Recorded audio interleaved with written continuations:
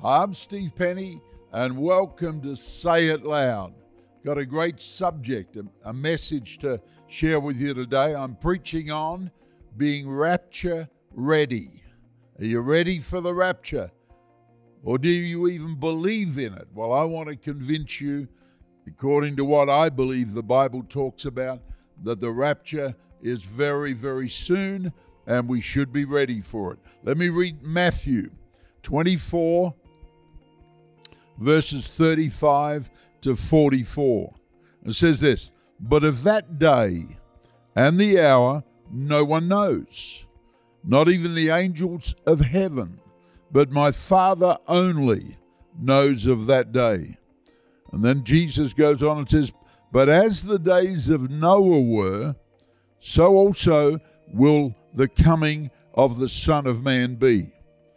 Conditions, signs of the days of Noah, you'll see them again just before the coming of the Son of Man. "For as in the days before the flood, they were eating and drinking, life as normal, marrying and giving in marriage, having plans and dreams, until the day that Noah entered the ark, and did not know until the flood came and took them all away. So also will the coming of the Son of Man be."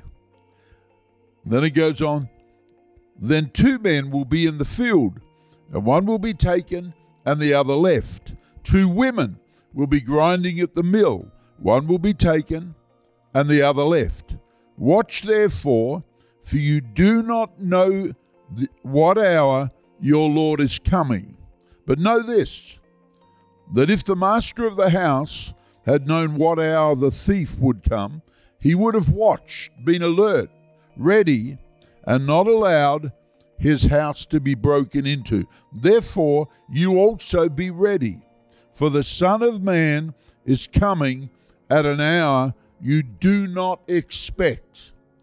Life as usual, plans and dreams, doing all the normal things that a society, humanity, want to aspire to do, and that will be broken into by the coming of the Lord for the saints in righteousness. Here's another scripture, Matthew 25, verse 1 to 13. Listen to this. "Then the kingdom of heaven shall be likened to 10 virgins who took their lamps and went out to meet the bridegroom." Very specific as to what's happening here. You can't make this an allegorical story. It is very specific as to what is being taught here. "Now 5 of them were wise," they're all virgins, "and 5 of them were foolish. Those who were foolish took their lamps and took no oil with them. But the wise 5 virgins took oil in their vessels with their lamps. But while the bridegroom was delayed, they all slumbered and slept," the whole 10 of them. And at midnight a cry was heard, "Behold, the bridegroom is coming." I think on planet Earth right now, the prophetic sound is being heard around the nations. Get ready for the soon return of Jesus for his bride. "And at midnight a cry was heard, Behold, the bridegroom is coming. Go out to meet him. Get yourself ready." Then all those virgins arose and trimmed their lamps. And the foolish said to the wise, "Give us some of your oil, for our lamps are going out." But the wise answered, saying, "No, we can't do that, lest there should not be enough for us and for you as well. But you go rather to those who sell and buy for yourselves." And while they went to buy, the bridegroom came, and those who were ready went in with him to the wedding, and the door was shut. So it's an opportunity. That's why the rapture is so incredibly important. It's unannounced. and it's a short window where the righteous are snatched away, those who are rapture ready. And the door was shut. Afterward, the other virgins came also, saying, Lord, Lord, open to us. But he answered and said, Assuredly, I say to you, I do not know you. Watch therefore. Watch therefore. For you know neither the day nor the hour in which the Son of Man is coming. That can't be the second coming of Jesus. This is an unannounced, and it's an immediate snatching away of the righteous for a purpose, to go to the wedding. The second coming of Jesus is different. Trumpets are blowing and everything, and he's seen in the air, and he comes down, his feet on the Mount of Olives, and they split, and he takes up rulership of the planet. That's different to what's being talked about here. That's why it's so, watch, get ready. Now, there's two requirements out of this passage of Scripture we need to get. The first one is they were pure virgins. They were washed in the blood of the Lamb. We're made pure by the blood of Jesus. We qualify. But there was a second, and that was they had to have oil in their lamps with oil. That's the anointing, abiding of the Spirit of God within a redeemed, righteous person. So washed in the blood, pure virgins, lamps with oil. They're not dry, dead, half-baked, backslidden people. And so they're the two requirements that we see in Scripture to be rapture ready. Here's another scripture I'm laying some scripture on you because it's important that we get what the Bible says about this great event. Titus, chapter 1, verse 11 to 15. Listen to this. For the grace of God that brings salvation has appeared to all men, teaching us that we should, denying ungodliness and worldly lusts, we should live like this. We should live soberly, righteously, and godly in this present age, looking for the blessed hope and the glorious appearing of our great God and Savior, Jesus Christ. I'm intrigued here. It's so clear. It says if you want to live godly in Christ Jesus, live soberly, live righteously, and godly in this present wicked world. And the fourth thing it says is that you will be looking for the blessed hope and glorious appearing of our great God and Savior. So there is a rapture-ready requirement to live godly in Christ Jesus. And it goes on and says, who gave himself for us, that he might redeem us from every lawless deed and purify for himself his own special people for himself, zealous for good works. Then it says this, speak these things, exhort and rebuke with all authority, and let no one despise you when you preach this message. I'm amazed, and I got to say this, I'm amazed at how many upstart younger generation leaders of the contemporary church are verbally despising people that preach the rapture, about being rapture ready. They're mocking, they're despising it. That's why the writer here says, don't let anyone despise you when you preach these things. It's the word of truth. And so that's very important for each one of us. Now, let me dumb this down even further so we get it clearly. The gospel, the good news of Jesus, is a three-part, three-point, or threefold message. This is dumbing it right down to what the whole thing about our Christian faith and our gospel message is all about. Here's the first one, the gospel. Three things. Number one, salvation has come. In Jesus, he came to bring righteousness for all people who believe in him and his finished work on the cross. Salvation has come, bringing righteousness for all who dare to believe. Number 2, the gospel. The Holy Spirit has come, bringing power to live the righteous, godly, overcoming life. Salvation has come, bringing righteousness for all. The Holy Spirit has come, bringing power to live in righteousness. And the third one, part of the gospel, is Jesus is coming again soon. That's the third part of the gospel message. This is the blessed hope, the Bible calls it, of the righteous who dare to believe that Christ's return for his church is near and very, very soon coming into our world. So if that's true, and there is a second coming of Jesus in 2 parts, the secret one to take his church into heaven for a wedding supper for 7 years, and while on earth, the tribulation and judgments of God, and then after that period, Jesus returns with his wife to rule and reign over all people. And so that's what the near return of Jesus is all about. So let's talk about then, what is the rapture? People get off on, well, it's this word and it's that word in the original language. No, it's a word we have embraced in English to mean simply the snatching away, caught away.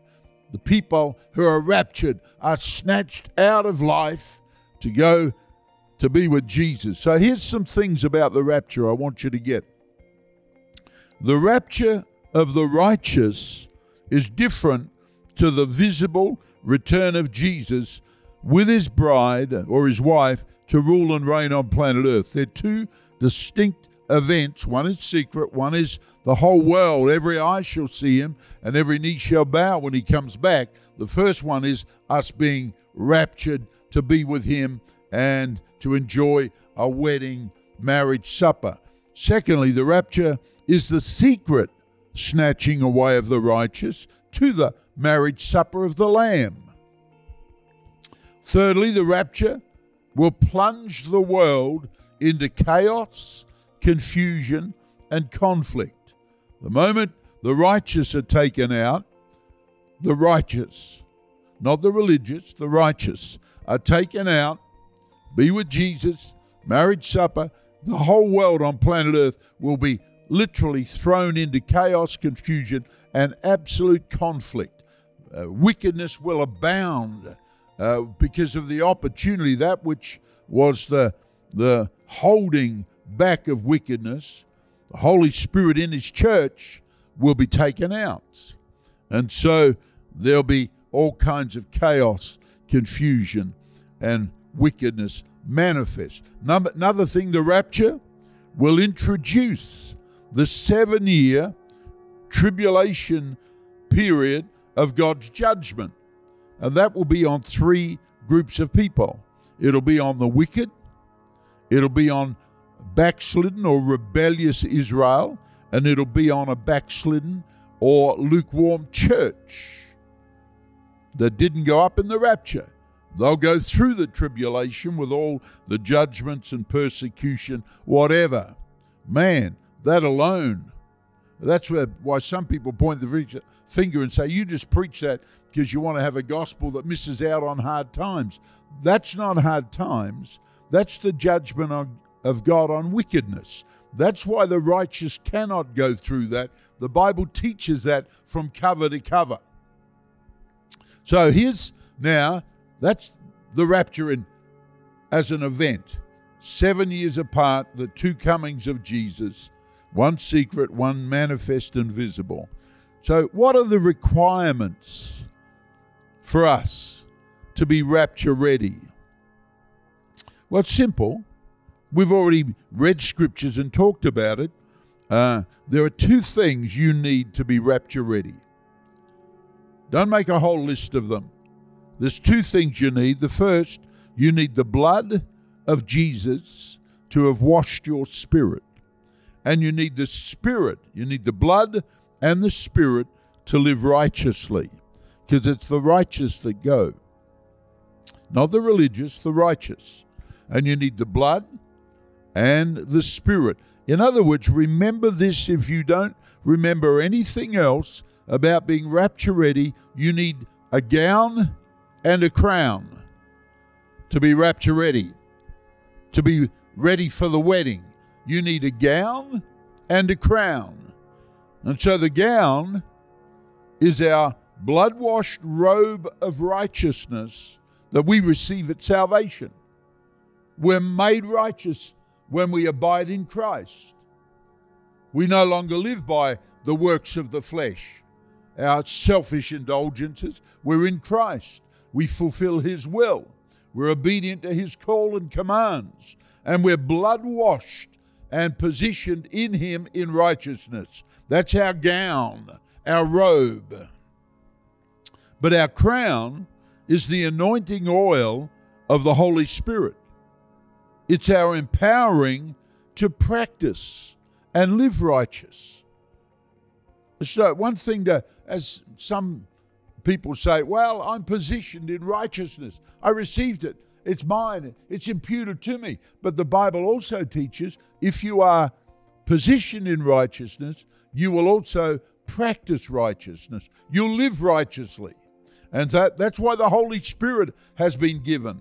He's not sent to give you little floppy, buzzy, fuzzy feelings at an altar call. He's sent to empower you to practice and live righteously.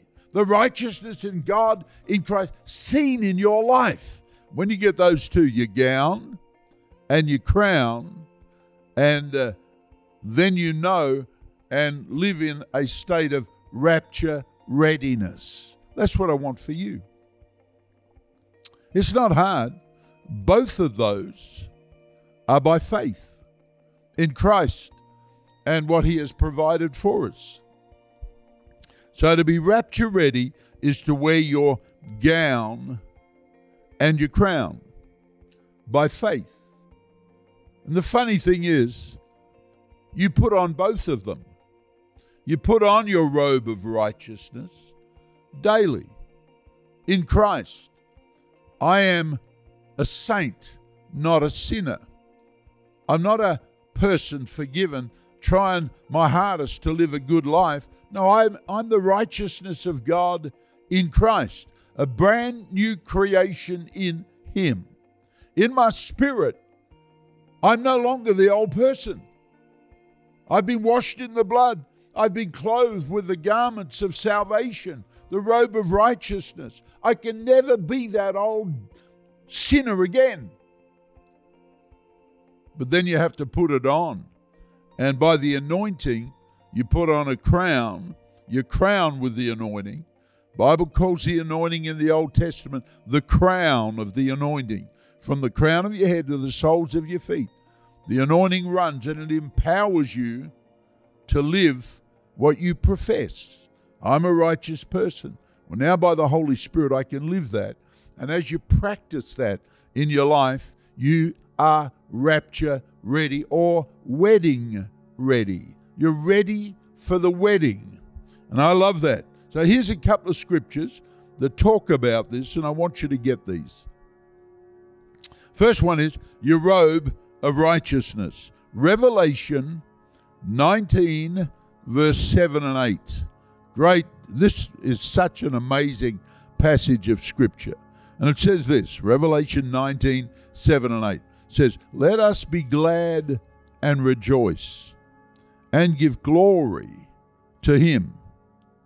For the marriage of the Lamb has come. I think that's talking about the rapture, being rapture ready.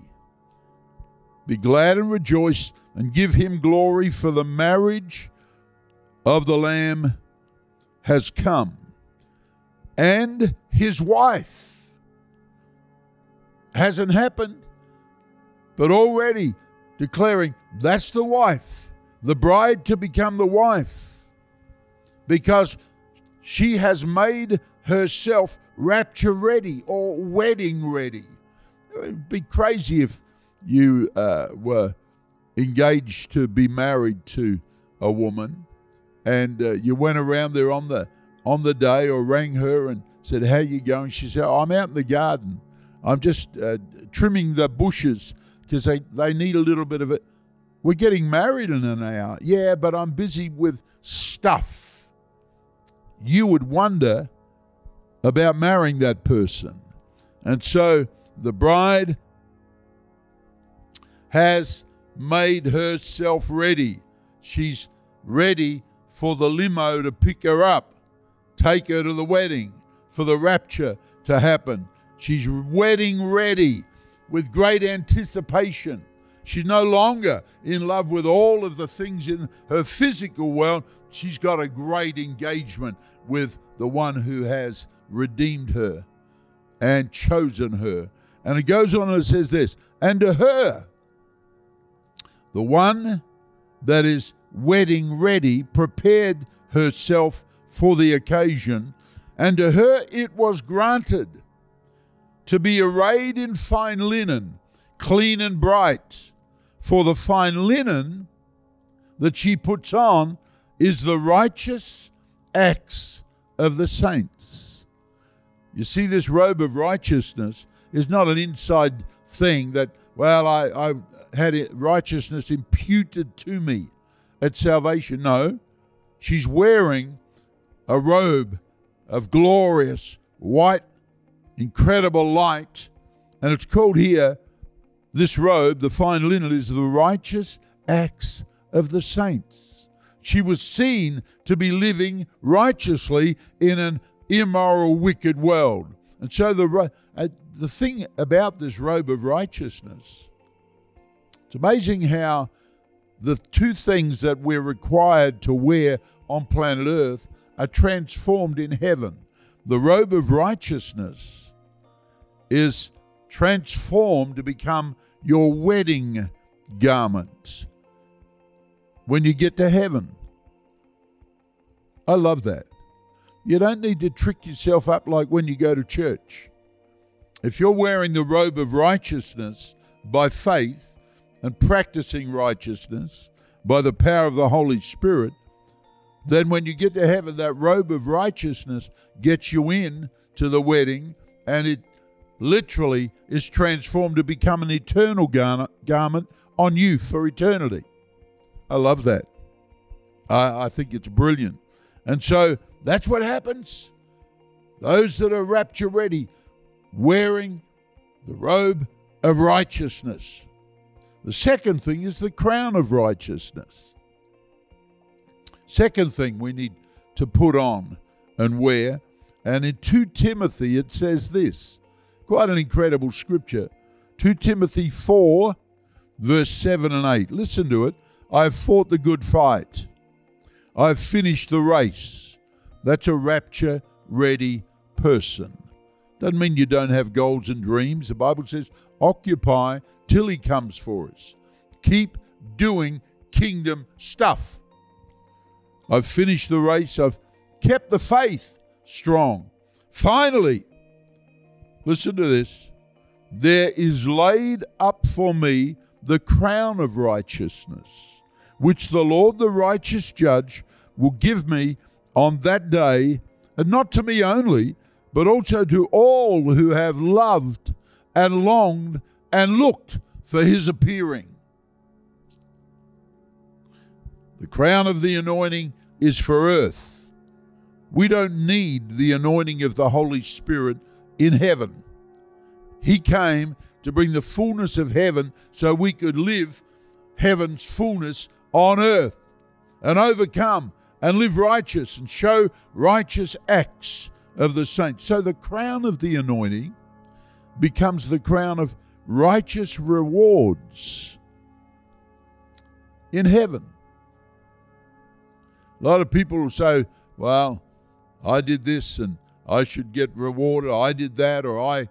No, it's the crown of the anointing that empowers you to live a godly, overcoming, righteous life. That becomes the crown of righteousness, righteous rewards when you get to heaven. It's not some trick-up job in heaven. It's simply a transformation of the two things that God requires you to wear on planet Earth. the gown and the crown. You want to be rapture ready?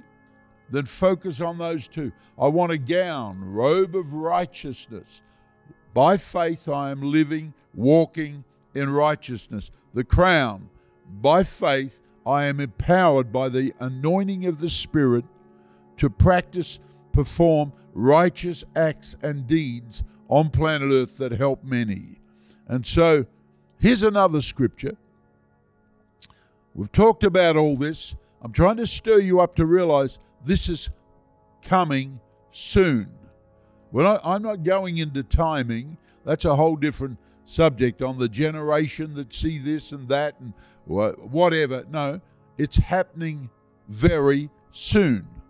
And the more the mockers and scoffers preach against it, the more you and I need to stand up and say, I want to be rapture ready. Whether it's in 10 days or 10 years is not the issue. That's the way God wants us to live, rapture ready. As though Jesus was coming today, I want to be ready for his appearing. And when it does happen, it won't be a shock. I won't miss out. I won't have to go through the purifying of my life in the tribulation and persecution. No, I want to be ready. And so here's another scripture. Listen to this. Matthew 25. You want to be ready too. Matthew 25:13 says this. Matthew 25:13 says, watch therefore, for you know neither the day nor the hour in which the Son of Man is coming. All he says is watch.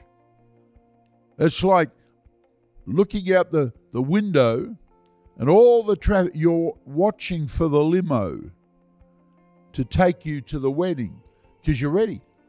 You've got your crown and your gown on and you're ready. Now you're watching. And here's what you need to watch for when it says, watch therefore, or what are you watching for? Here's three things as I close. And I want to encourage you. Start to take the coming of Jesus seriously. It's so important that you're ready. I want every one of my loved ones and friends, I want us to be rejoicing at the marriage supper of the Lamb together. I'd hate for people in my world to miss out on that. Here's three things to watch for. Firstly, you need to watch and be aware of the signs of the times. Don't make it a lifetime study to be able to rehearse every hue of darkness and wickedness. No, watch for the signs of his return, not the signs of the world going down the gurgler or down the drain. Watch for the signs that the Bible says will be manifest in that generation when he comes unexpectedly. At least know those. Secondly, then take time to watch, therefore, for the Spirit moving across the earth, across the nations. Get your specs on. Instead of wasting time watching every piece of garbage on social media and TV, start to follow the moving of the Spirit around the world. It's happening everywhere. Phenomenal breakouts of God. Not just the American model of revival, which is all get together and have a whirlpool of ecstatic experiences. No, revival is breaking out in nations all over the world where godly people are living righteous, winning their friends and the lost to Jesus. They're bringing in an incredible harvest. Look for the signs of the Spirit moving. And then the third one, the first one was signs of the times. Second one, evidence of the Spirit moving. The third one that you need to watch for and look around for are sons of righteousness. Can I say this? Some of you have made friends of idiots. Dropkicks. I'm not even sure they're Christians the way they live. Start to look for sons of righteousness, daughters of righteousness, people that live and express righteous acts of the saints. That's the evidence of the robe and the anointing. And start to look for them and find them and hang around with people that are doing righteous acts, reaching the lost, helping the poor, housing the homeless, feeding the hungry, clothing the naked. Come on, it's not all just social welfare. No, the Spirit alive to redeem people like that. And so look for people that are about the cause of Christ. I think the church should be laying aside a lot of other stuff in our lives to fulfill the call of Jesus, to change our generation by the will of God before He returns. They're the three things. Look, study the signs of the times. Know that, and you cannot debunk a preacher that preaches on the signs of the times. There's never been in history a global environment of darkness, gross darkness and wickedness pervading every level, governments and nations now literally legislating for evil of its darkest form to be accepted as normal. And then they persecute those who don't accept it or speak against it. You cannot negate the signs of the times.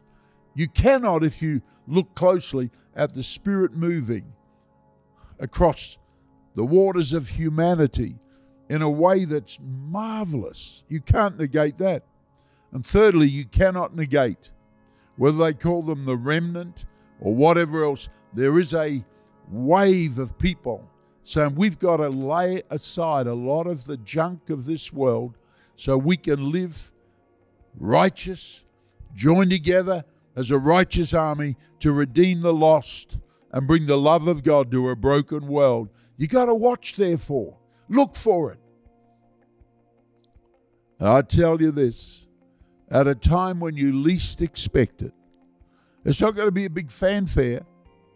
You'll just look and someone you were with will be gone.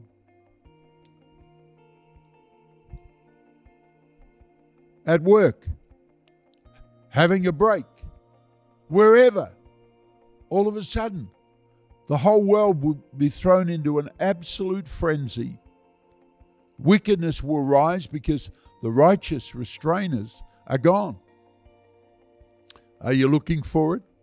Are you preparing yourself for such an event when you least expect it? Because right now the Holy Spirit's challenging each one of us. Are you rapture ready? Are you ready for a wedding with the precious Son of the living God? Whoa. He's coming soon. Get yourself ready. Let me pray for you. Father, today I thank you for your word. It's not in riddles. It's not hard to understand. It's very clear. And I thank you, the message. Arise, wake up. The bridegroom is coming, is being preached by godly people all over the world. And I thank you that you're appearing to take your bride to be with you and become your wife is now right on our doorstep. I pray for every person. Hear the voice of the Spirit. Get themselves ready in Jesus' name. Can you say amen? I hope that blessed you, helped you. I really do think God is working mightily in your life and in mine to be rapture ready. God bless you. Look forward to preaching. Seeing you again next week in Jesus' name.